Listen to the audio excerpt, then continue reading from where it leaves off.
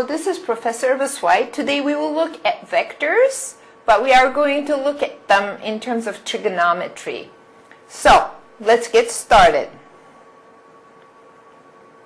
Now, I will show you a couple of quick and dirty vector notations. A vector is a very handy tool in engineering and sciences, and you show it some like that.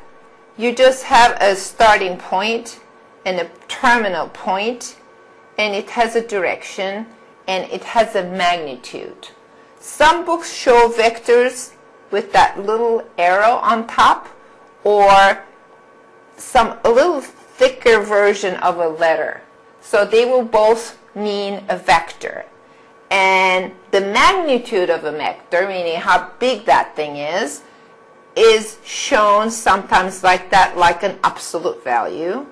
Sometimes it is shown like that with the other vector notation. And sometimes it's shown with the double bar. There's so many options, and sometimes double bar with the thick version.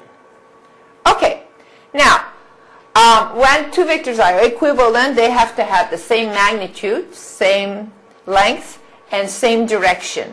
So, the other thing that you need to know, if you have a vector, let's say v, and when you multiply it by a scalar, and then you are going to get this, the same direction, but twice bigger. Okay? Let's look at a vector on a plane.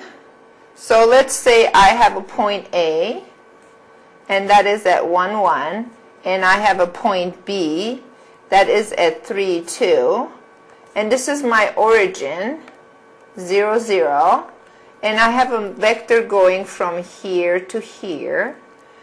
So you put it as starting point, end point, and that is going to be the same as the end point minus the starting point. Now I'm going to write it in the coordinate notation. When you're writing a vector as coordinates, you are using these little greater than or equal to symbol like things. You're going to write, so this one is OB, which is how far B is, 3, 2, minus OA, how far A is, and that is 1, 1.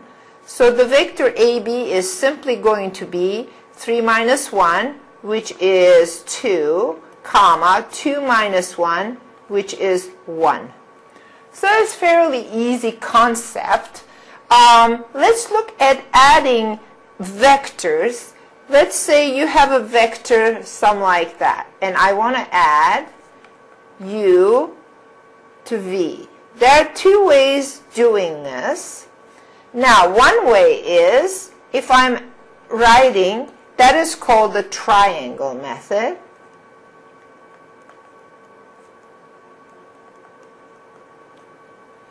And if I'm adding U and V, this is how you do it. You triangulate it. U to the beginning of V, V to the end of V is going to be, it's like a transitivity law. So my addition vector, omega, is going to be going from the starting point of U to the end point of V. So from here to here, from here to here is the same as from here to here. So think about it. Let's say you have something, somebody is pulling it that way, and somebody is pulling it that way. There are two people, and pulling, let's say you have a desk here. That's going to be the same as one person and pulling it this way. So that's what vector addition is, and you're going to study that in physics more. Another way of adding vectors is the parallelogram method. So let's write that down.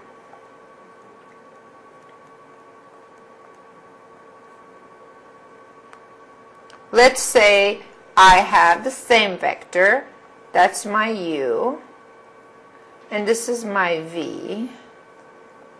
So what you do is, graphically, you just draw a parallelogram. Okay? And then you just write down the diagonal. And that is the addition vector. So that's going to be u plus v is omega.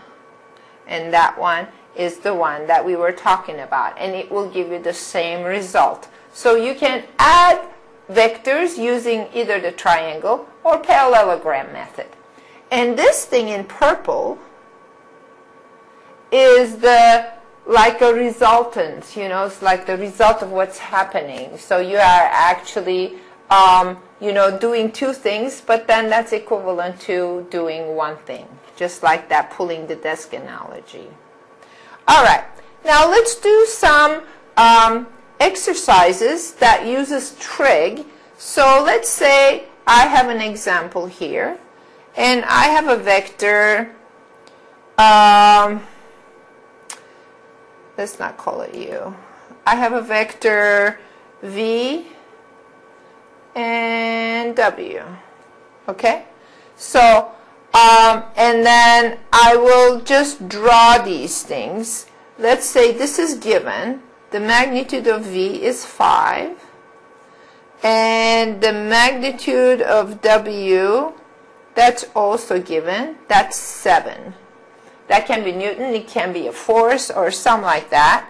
And then they're also giving it to you that the angle between is 50 degrees. So these things are given. So let's draw it. So I have a V, which is like that. So it's 5 units long. 1, 2, 3, 4, 5. And then I have a W, and that one is 7 units long. 1, 2, 3, 4, 5, 6, 7, something like that. And then the angle between the two of them is 50 degrees. So they're asking what is V plus W and which way is it heading, okay? All right, so I can actually use the parallelogram law and draw this thing. So it's going to look something like that. Let's call this T. Okay, now let's go and let's write it. I will write it in terms of the cosine law. So let's go and look at that. So I can actually go and write down what is the magnitude of T. If I'm pulling it one way, 5 Newton, and the other way, 7 Newton, what would be the equivalent force that I'm pulling that desk with? And I need some angles here. If this is 50, this also has to be 50. Now I know that the inside angles of a parallelogram is 360 degrees. So this is 100. So I have another 360 minus 100, 260 degrees left for these two angles. And they are the same, so these angles are going to be 130 each. Now I turn this problem into a trigonometry problem. So let's look at this triangle right here. You have a, oops. You have a triangle that looks like that. So, all right. The tablet is so sensitive to touch that I'm having a hard time with it. Okay, so let's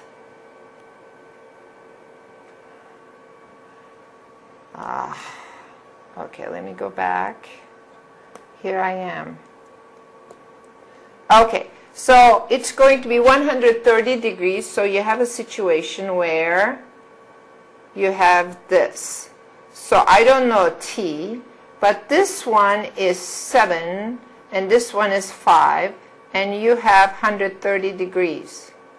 So let's apply the cosine law. So I know that T squared that's in magnitude and is equal to W squared, W, not the vector, but the magnitude, W squared.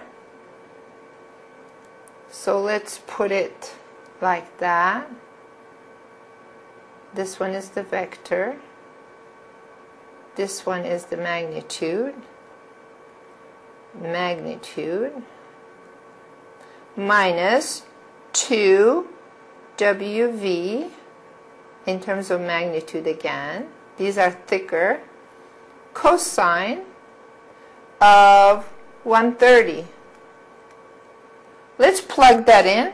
So you're going to get 7 squared plus 5 squared minus 2, 7, and 5 cosine of 130. And when I take the square root, I'm going to get the magnitude of t, which happens to be, when I plug it in, 10.91. If it is Newton, you just write Newton. It's kip, you write kip. Now let's look at this, and I will just go, okay, well, I also need to find out which way that blue vector is heading. So let's call that gamma. Now I can use the sine law, just like I was using that before.